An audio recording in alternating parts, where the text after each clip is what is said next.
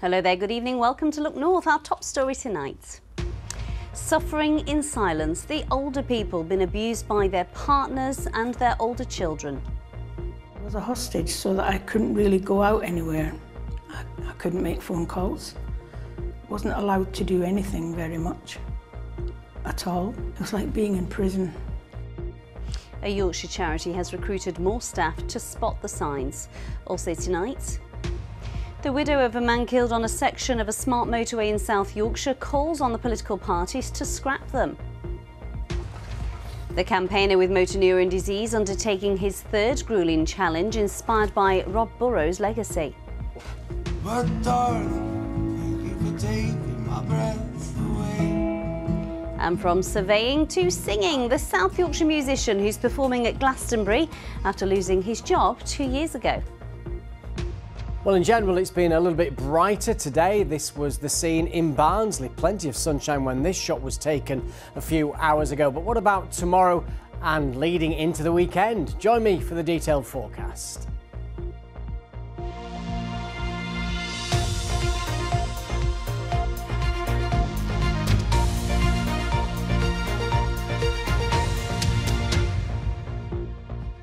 Hi there, first tonight we're looking at the hidden problem of older people struggling with domestic abuse in silence.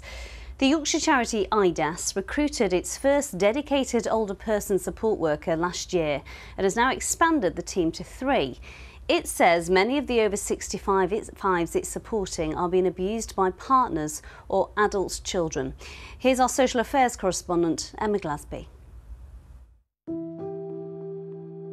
I can hardly express the depths of my unhappiness.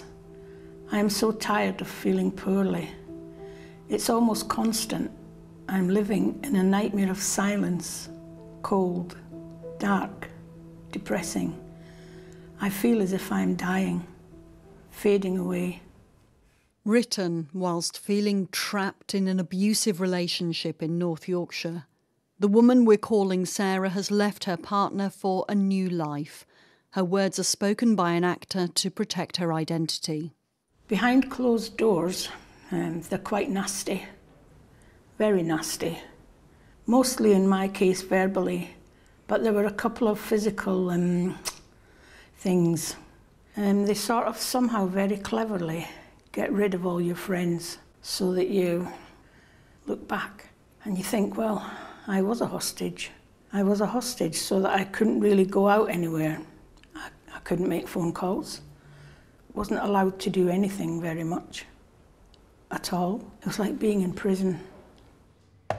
Sarah felt able to leave her partner with the help of IDAS, the independent domestic abuse service in Yorkshire.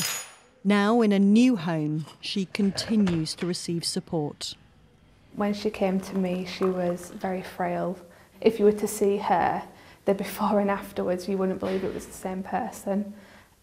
She has grown so much in confidence. Her mental health has significantly improved to what it was. You know, she has hope now, whereas before, you know, she didn't have much left to hang on to. It is a year since IDAS recruited its first older person's domestic abuse worker. Now there are 3. In England and Wales, it's estimated that in the past year, around 375,000 people over the age of 60 have experienced domestic abuse. IDAS says for the over 65s it's supporting, 51% have been abused by a partner and 41% disclosed abuse by an adult son or daughter. But the charity is concerned that many may be struggling in silence. I think it's a really untalked about issue, really, because we're really just finding how many people are affected, and we're quite concerned about how many are hidden, isolated, or may have no idea that they're being subjected to domestic abuse. Maybe that's due to old traditional mindsets about how gender roles should be.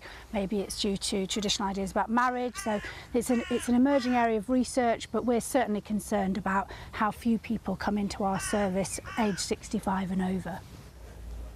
There are masses of people in that situation. They just don't see it. Or if they do, they're pretending that it's not happening because they learn to live with it, or they think they have to learn to live with it because it weakens you. They make sure that they flatten you down so that you're just almost existing.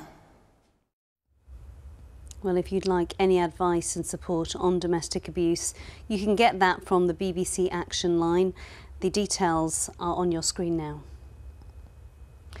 Next night, the widow of a man killed on a smart motorway in South Yorkshire says she wants political parties to commit to scrapping smart motorways ahead of the general election. Today, Claire Mercer hung thousands of social media messages at the Rotherham Titans ground to show the support she's had for her campaign in the last 2 years. Tom Ingle reports. The sentiment is clear. More than 3,000 social media messages blow in the breeze at Rotherham Titans ground. They've all been received by Smart Motorways Kill campaigner Claire Mercer in the last 2 years. We always knew this was going to be an election year, and I wanted to get across the message to the candidates of the strength of feeling of the public on smart motorways. This is our day to day. You know, people have to use motorways day in, day out for the mundane, normal things. So I know there's bigger issues going on in the world right now, but we have to use smart motorways every single day, and it's very important to a lot of people. Claire's life was changed forever in June 2019. Her husband Jason was killed when his car was stopped in what used to be the hard shoulder on the M1. A lorry ran into him. Today, that same section of motorway near Meadowhall actually has a hard shoulder again, albeit a temporary one. National highways have got one lane closed off while they install more emergency pull-in areas.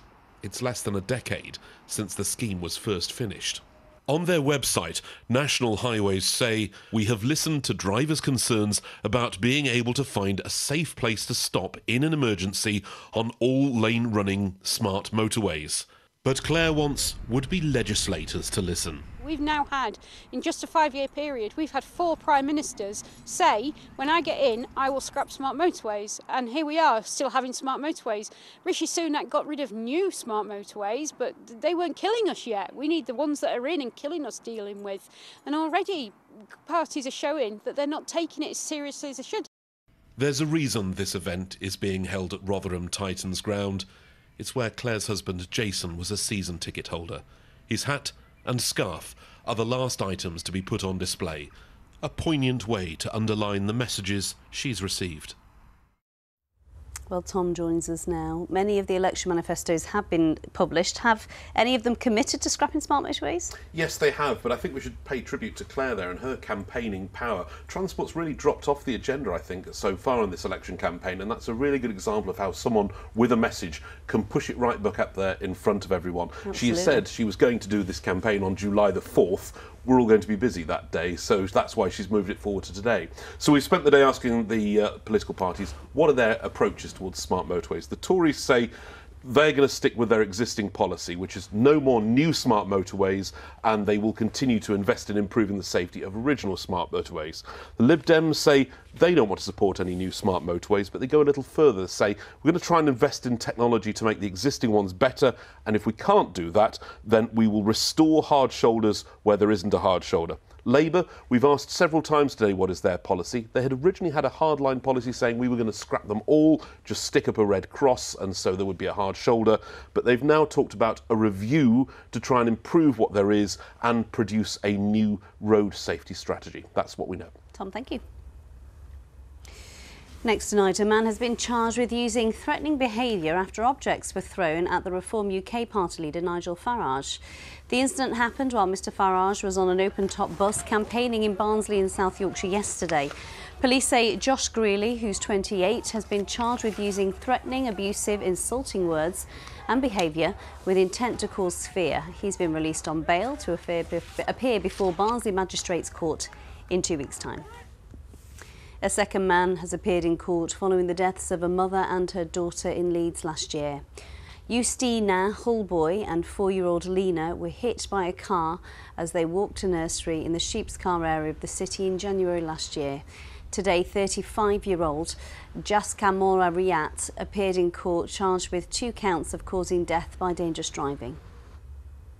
Well, it's just 4 days until England kick off their Euros opener against Serbia on Sunday night. Three Lions defender John Stones, who's from Barnsley, has not been in training today because of illness. It's not specified what exactly he's suffering with. England will be hoping Stones is well enough to play come Sunday, as he's a key member of the starting 11. Looking forward to it. Yorkshire divers make up nearly half of the diving squad selected for Team GB at the Paris Olympics, which starts on July the 26th. Jack Law and Anthony Harding will be competing, as well as Lois Tolson. They're all based in Leeds, while Jasmine Harper and Jordan Houlden both train in Sheffield. It means 5 of the 11 Team B divers are from our patch. Now, taxi drivers in York say they're angry about a decision to grant Uber drivers a licence to operate in York after a 6-year break. The decision was taken to award a licence at a council meeting in the city yesterday. But they say they're already struggling to make ends meet, and this will just add to further competition. Uber says it's giving more opportunities for local drivers, as Abby Giola reports. Arshad has driven a taxi in York for 12 years. He's unhappy the council have voted to begin licensing Uber drivers again. The firm lost their York licence in 2017 after a data breach which affected millions of passengers and a rise in complaints about local drivers. We are quite disappointed, and he has overlooked a lot of things. He has overlooked public safety, public protection. Since 6 years, Uber's not been licensed by the York Council. Uber's been bringing the driver from outside of the York. You can get an Uber in York already, but drivers are licensed by other councils. Today we saw cars from Leeds, Bradford and Calderdale. Mohammed worries the new rules will bring in too many extra drivers. We are already struggling in York. Many taxi drivers are struggling in York. We're sitting down and waiting for half an hour, 20 minutes, 25 minutes, just for £5–6 a job.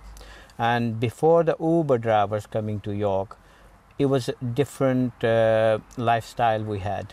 Uber say they will help boost earning opportunities for drivers, give passengers more options and support the local economy. They say all their drivers are licensed and subject to the same safety regulations as other private hire operators. Ultimately, it's passengers who'll make the difference. Will they choose local private hire and taxis or Uber? Well, it's good for the city if they get used, like they should do. It's the good company, easy to get on your phone, and trustworthy. Probably think that Uber is a good thing, I would say. I think that taxis could probably evolve, I don't know, but I think it's just the next step in the taxi evolution. I've never really used Ubers because I've not really know whether to trust them or not, so I tend to stick with a registered taxi firm just for security reasons, really. York City Council say anyone with concerns about taxis working in the city should report them. Abby Giola, BBC Look North, York. There's still no dates for when building work at a new railway station in Leeds will restart after construction work left the site in March. It's 3 months now since work at White Rose Station ended very suddenly due to rising costs. Here's our transport correspondent Spencer Stokes. A half-finished station, platforms in place, lift shafts and walkways completed, but all work at the stop has stopped. Back in March, contractors walked away from the new White Rose station due to rising costs. One local councillor wants to know when work will restart. We haven't heard anything for 3 months, and the community really needs this asset in terms of delivering the local transport that people are crying out for in this area. With all respect, this is 2 bits of concrete on the side of a pre-existing railway line, and if we cannot find the funds or have a plan to put this in place, then what hope do we have? This scheme is being developed by a private company called Munro K. They own the adjoining business park and they've put £4 million in. And then there's West Yorkshire Combined Authority who have put £22 million in. Now, it's not known how much costs have risen by or how that funding hole is going to be filled. Munro K had said they would discuss the future of the station with Look North, but have repeatedly cancelled interviews. West Yorkshire Combined Authority say they're committed to working with partners to get the station opened as soon as possible. But the delays at White Rose have fed into fears about whether other projects will go ahead in an era of rising costs. Elland in Calderdale was promised a station nearly 30 years ago. Encouraged by the prospect of commuting on the train, Richard bought a house in the town. That was in 1995. Obviously you wouldn't think it would happen overnight. And here we are, 29 years later, not able to use the station to go to work. Now I've been retired, you know, when is this project ever going to see the light of day? At Elland, the Combined Authority say a contractor will be appointed soon to help take the next stage of the project forward. But campaigners here think the 2026 opening date is ambitious. The longer it's left, the more potentially the costs rise. The authorities that are planning this scheme, they really need to bang their own heads together and get going, because actually this station will massively benefit Elland and the area around it.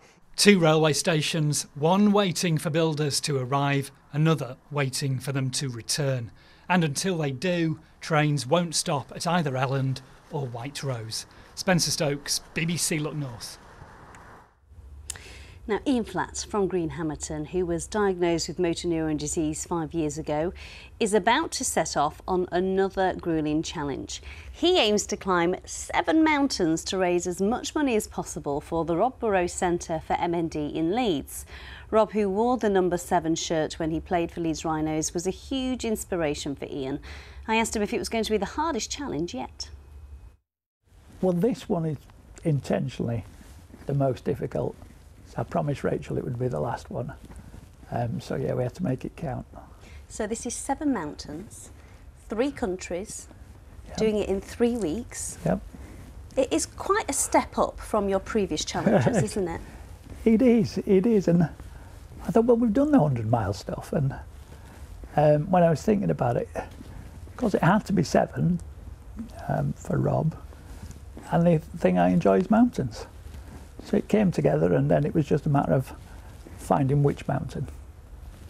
So, of course, inspired by Rob Burrows, so this is going to be quite bittersweet, isn't it? I think Saturday is going to be an incredibly emotional day for all of us, yeah. But hopefully, as we go through the journey, we'll celebrate him and do him justice. I know his passing last week really impacted you and your family, because you were both diagnosed around the same time, weren't you? Yeah, not far apart. And I think we've spoken about it before, haven't we, that he helped me so much, you know, and not just me, but beyond the M&D community, everything he did was just beautiful. But just on a personal level, I remember how lonely I felt and alone, and Rob changed that. I'll always be grateful for that, and of course I'll always be aware that hopefully I can pass that message on to other people, that there is a way of living with this disease. You are living life to the full, Ian. Yeah. You've done Snowdon, last year the 100-mile trek, you've done 2 marathons now for MND, and this is all for a greater cause, isn't it? Tell us about that. It absolutely is, yeah. It's the Leeds Hospital charity, Rob Burrows M&D Centre. And, you know, we spoke about this 2.5–3 years ago with Agam Jung, and Rob was 100% behind it and his family 100% behind it. And it's such an important building. And of course it's even more important now that we do a building that's worthy of Rob's name. But it's so important for the M&D community to have a place where we can be cared for, where our families can feel that we're all being cared for, that we're getting the right level of care, the right facilities, the right environment. And it's absolutely crucial. Well, I know on Saturday you've got a whole entourage, 70 people going, so Yeah. I'm really looking forward to the walk, Ian. I might not say that on Sunday, but I'm looking forward to it Might now. not, yeah. It's going to be a great day. It's going to be a fantastic day, I think. It's going to be a very wet day as well, apparently, so I'll be packing my waterproofs. Finally tonight, a building surveyor from South Yorkshire says he is living the dream after being invited to perform in 2 slots at Glastonbury Festival. Wow. 35-year-old Sam Sherdle from Conisborough has been to Glastonbury every year for the last 2 decades as a punter, but this will be the first time he'll be singing after he launched a music career just 2 years ago. Olivia Richwald reports.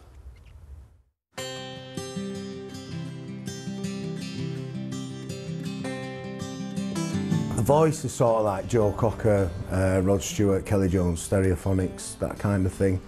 Real time now it takes on to see new things. Really counting you to say what you see. The music, so critics have said this, not me, but they've said it's like a South Yorkshire Springsteen kind of sound. Every once in a while, make you laugh. Every dream that I have, I say it's the last. Sam Sherdle has been writing his own music since he was a teenager, but it was 2022 before he decided to pursue music as a career. 2 years ago, I got told I would be made redundant, and it just came as a massive shock because I kind of built all my life around that. And then it just prompted me to take a leap of faith, and I was sat on all this music that I've been writing for years, and I just decided I'm going to do it this time. I built a little team around me, I got a producer, I got a band, and I've never looked back since. I'm consciously ignoring all I do. From singing in bars and at weddings in South Yorkshire, Sam has become a popular support act, performing with Reverend and the Makers and the Two Door Cinema Club to a crowd of thousands. Now the freelance building surveyor is preparing for 2 slots at the Glastonbury Festival, something he describes as a dream come true. It's amazing. It's 20 years since I first attended Glastonbury as a punter when I was 15, and yeah, to get the news that you're playing 2 slots down there, it's just, yeah, it's phenomenal, absolutely phenomenal. How are you going to feel when you step onto that stage at Glastonbury? I'll be buzzing. I'm always buzzing. There's never any nerves, it's just excitement. What's the big dream, Sam? Where would you like to be in a year's time? I just want to see things growing. As fan base is growing, we're managing to sell out gigs. We're playing Doncaster Leopard next month, and we've got, we nearly sold that out. And I just want to, I don't want to be famous or out like that. I just want to be able to maintain a career of writing and producing music, and that's it. And if that happens, then I've succeeded.